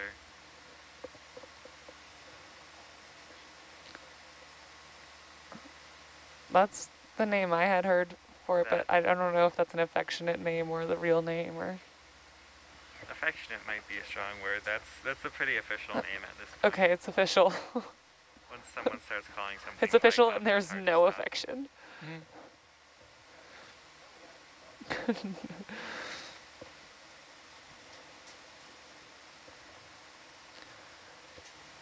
So when I'm looking in the view up to the left, it looks like we're going up. Is Hercules climbing up the seamount? Slowly. Yeah, we are slowly going up slope.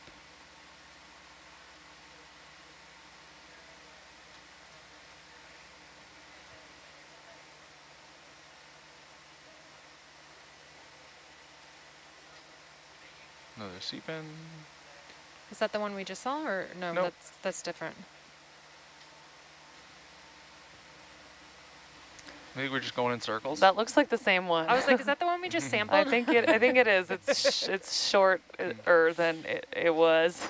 It is very late. I mean, you know, I was like, maybe I'm just saying things.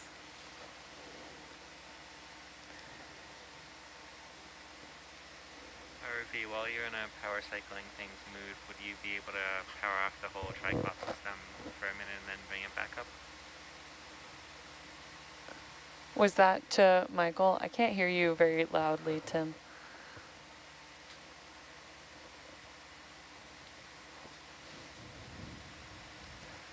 I think Tim was asking for something, but it sounds like he's at the end of a very, very long, far away tunnel. It's Got a How cup now on a is this string. better?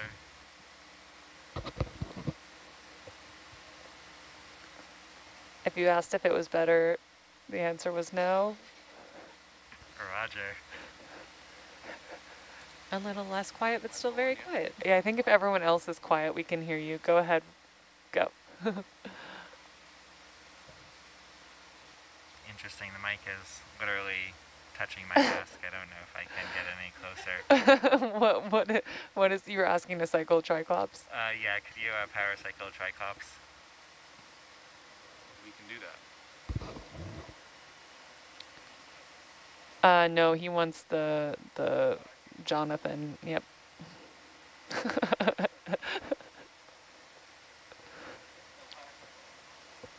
Yep. Yeah. The 30-second count thing, whatever.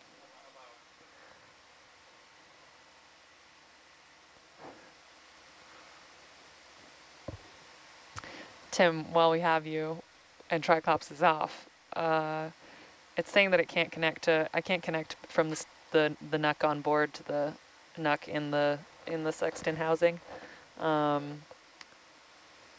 And we've power cycled Stillchem as well. I don't know what it is it could be mad about. Roger, I'll see what I can do to check if it's on the network, but if it's Thank you. not there, my options are limited. Yep. All right, yeah, it feels good. I got a little bit ahead of it there.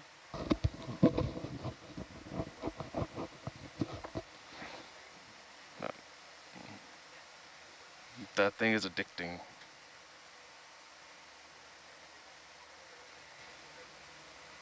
Looks like the rocks and things in this area are a little bit more sparse. Not so many big ones like the ones we were seeing earlier tonight.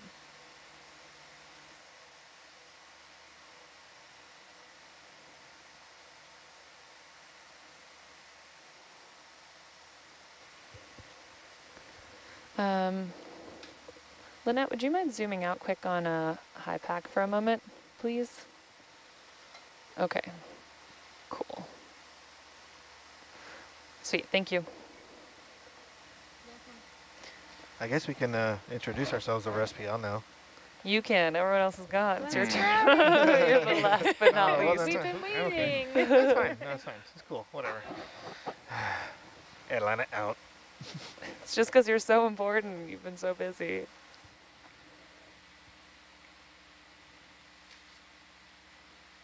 Are you really not going to introduce yourself? I was still waiting for it. Oh no, I heard something. I heard something completely. He was legitimately busy there for a second. Yeah, so I guess the person who's talking right now, which is me, my name is Michael. I am the Atalanta pilot for this watch. Yeah, I'm a PhD student at UCLA, studying physics, not anything marine related. Yeah, that's me. Are we going to start talking about plasma tonight? I mean, if we want to. let me tell you. Uh-oh. All right, go for it. It's all you. James. Did you introduce Everyone else went already, man. Yeah. You introduce yourself? Yeah, buddy. You were very busy. You just tuned me out or what? Oh, I guess. I thought it was like the only... I thought it was just us. We weren't doing stuff. And then it's just like, what? I don't know what happened. I'm sorry I checked out everybody. What's that up top of top screen? Oh yeah, I see that. Oh my god, it's a sponge. Please look at it. Ah.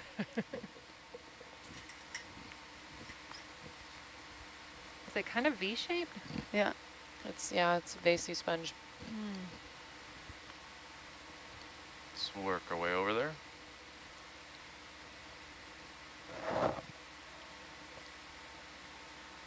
I feel like somebody put it right on top of that rock. Or is it 3 sponges? No, it's one with 2 shadows. Oh my god, this is one I know well, and for some reason the name is totally failing me. It is not Dictyalis, it is... Corbialis. No, but good guess. Corbindalis.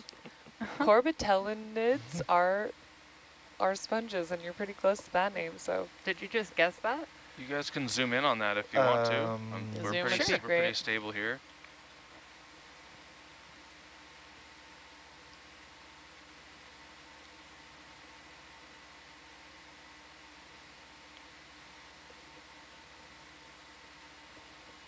it's beautiful.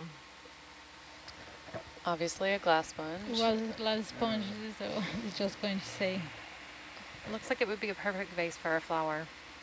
Gosh, this is gonna bother me. Oh, look at the patterns. Oh, yeah, it's nice. And another battery.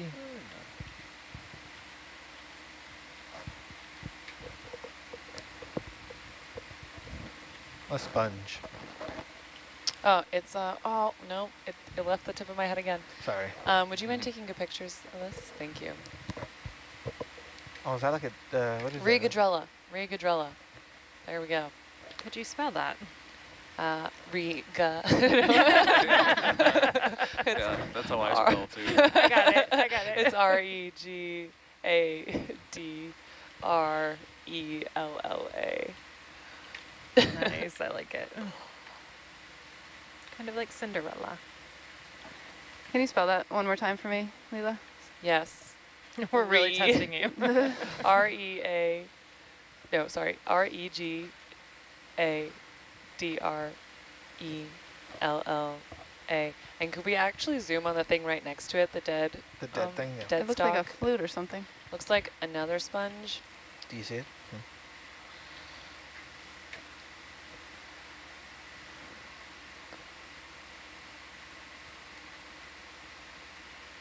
Oh, interesting how it's laying on the ground there. Yeah. Dead friend. Just sleeping. They're dead farreid sponges that we see sometimes that look like those bumpy spines kind of, but it's hard to tell from this angle what that would be there. All right, cool. Thank you. Awesome. First exciting sponge on the watch. It was beautiful.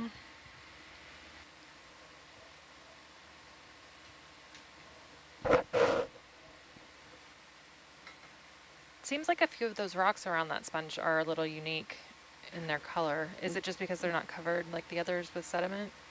Yeah, it is kind of interesting though that that little cluster there isn't. Maybe they're a little higher up out of the boundary layer or something. I don't know. Get cleaned a little more.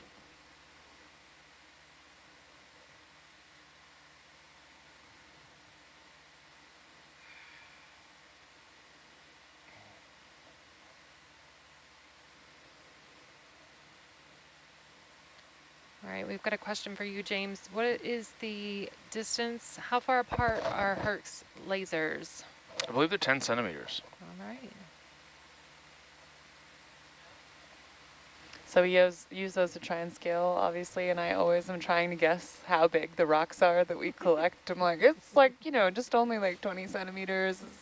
And then it comes up and it's like a 40 centimeter rock. It's like half a meter. It's like taking up the whole E box. It looks like a cantaloupe on the screen. Yeah, I swear. It's so hard to judge scale looking through a camera. So hard. Definitely.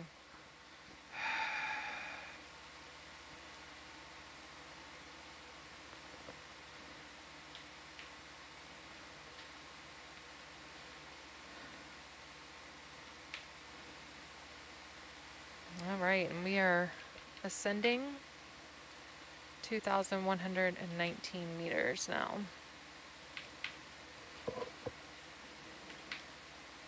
I'm curious what there is higher up. Let's see.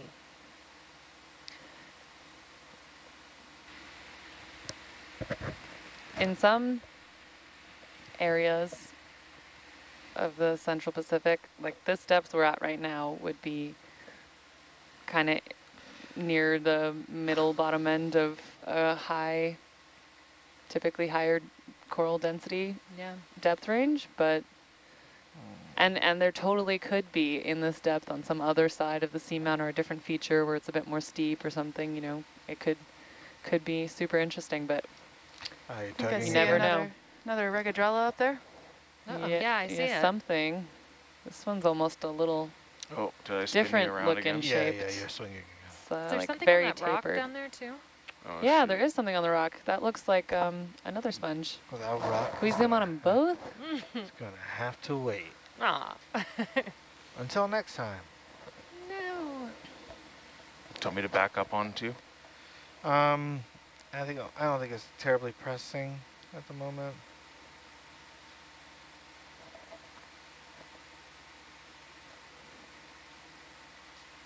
Try to keep that. Come back to that. There we go. Got you back. Did you? No, our turns look okay. All right.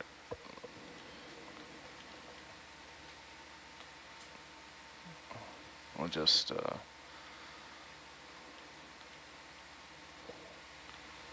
Yeah. Oh, yeah, you're going. Oh. Yeah, it's quite a bit. Yeah, because you're pretty far ahead in front of me. This is deceiving, this picture, because I'm also like pointing at a shallow angle. Okay. I'll just wait here. We got another ship move, so you're coming closer to me. We just got to be patient. We'll get there. Patience is a virtue.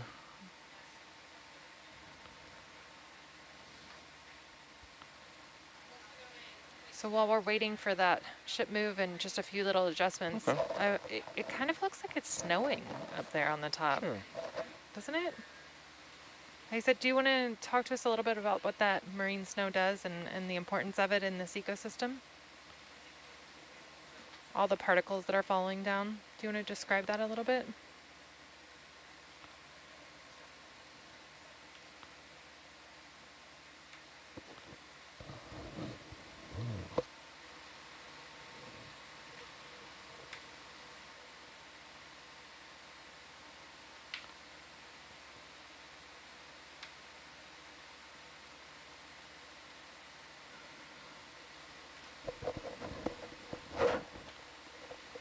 Jane, I was noticing in some videos from the last visit to Johnston that marine snow, they were mentioning just the importance of that in some of these corals and different sponges that are here.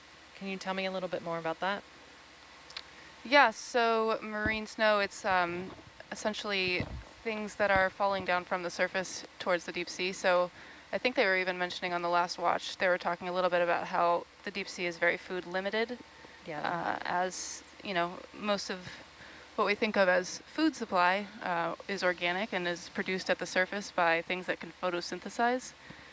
And as that sinks, it is eaten up by everything in the water column before it reaches deeper depths. So there are a few ways that marine snow or, you know, other food particles can be driven to depth, different types of mixing in the water column, and then marine snow itself can be made up of partially inorganic material as well. And so you see all these kind of particles floating down. Some of it may contain viable food. Some of it may just be kind of detritus. Some of it may be inorganic completely. So it's kind of a mix of all kinds of these little types of particles, but it is, you know, in part driving some of the ecosystems even at depth. So do those sponges just kind of absorb it as it's falling? Sponges. The sponges are filtering water, so they filter in through pores in one area of their body called ostia, and they filter out through other pores in their body, and somewhere in between there, inside their body, they have chambers, or the ones we're looking at here usually are organized in a way where they have chambers that are lined with special cells called collar cells or choanocytes, and they basically have these little whips, and those whips both help to keep the current moving through their body and also trap the food that's in the water as it passes through their body, and then they take that food up. So they're also, similarly to a lot of the organisms down here, similarly to corals, trying to get what they can out of what's in the water, including all the marine snow components that Jane just mentioned. Are we too far ahead to be able to take a look at the sponge on the left? Not the one that is in frame right now, but the one that's kind of like on our side. Which way? Yeah, if you pan left, or turn left, I guess. Right there.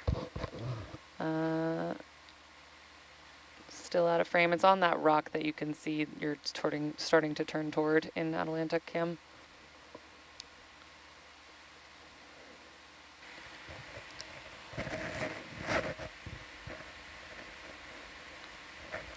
Yeah, should be that rock right in front of us, I think, now, but lower. Lower?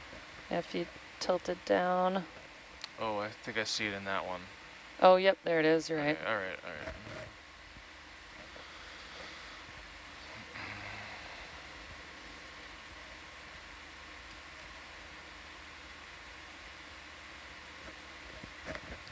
There it is.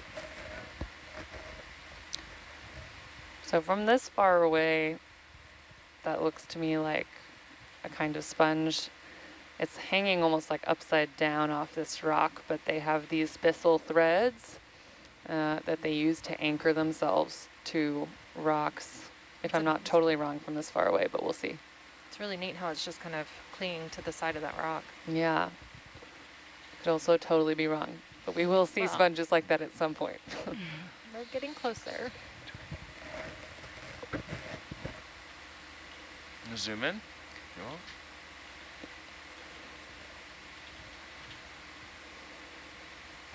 Pretty interesting how we aren't seeing any more shrimp either, too. Whoa. Nice. Yeah, as close as we can get would be awesome. Can you turn the iris down, please? So it does look like that kind of sponge where it has those threads. You can kind of see them on top that are usually, they're at the bottom of the sponge and they anchor the sponge. That looks like there's, yeah, what's that? Actually, yeah, a bunch on this rock. So there's a solitary hydroid. That's what's down and to the left of the sponge. The sponge is a ferronematid sponge. I can write that in for you, Jane.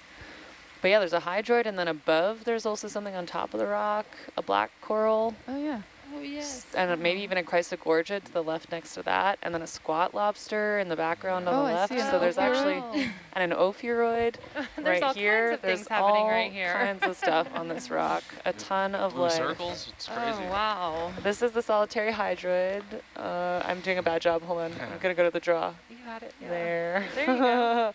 And this is the black coral. It was. And then on the left of that, I think, is a chrysogorgid, maybe.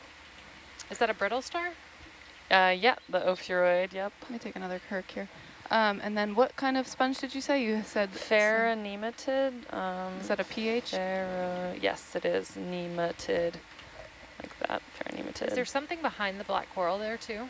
Yeah, I think there's a chrysogorgia over there. Oh, okay. But I could be wrong. It's hard to tell from here. And we're pretty far away. Hiding back there. Yeah. It kind of reminds me of those like blow up dolls on the side of the street where they're trying to get your attention to come in. Yeah, right. I'm like here. outside the car wash or something. Yeah, exactly.